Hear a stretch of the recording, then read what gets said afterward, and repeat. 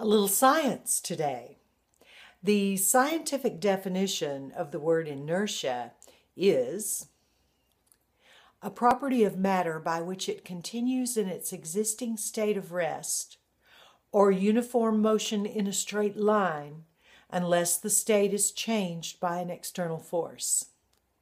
That means if you shoot a space capsule from a space station, it'll continue going in that direction from that little bit of initial impetus that pushed it in that direction unless it hits something or squirts out a little jet to change its own direction, or something else changes its velocity or trajectory.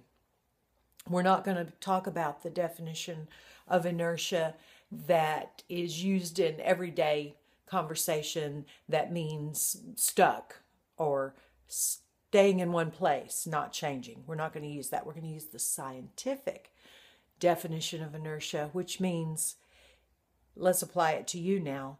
If you are headed in one direction, if your vibration has you headed off in a certain trajectory at a certain velocity, it will just keep going that way unless you apply some force to change it.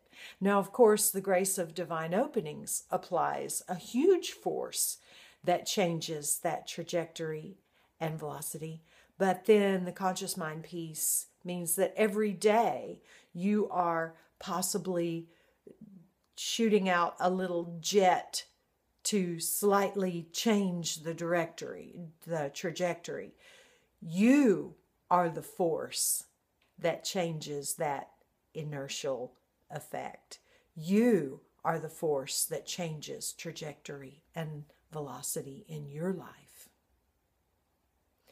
Lots and lots of little adjustments make for possibly a big change in trajectory. It could be going this way and then little jet is squirted out.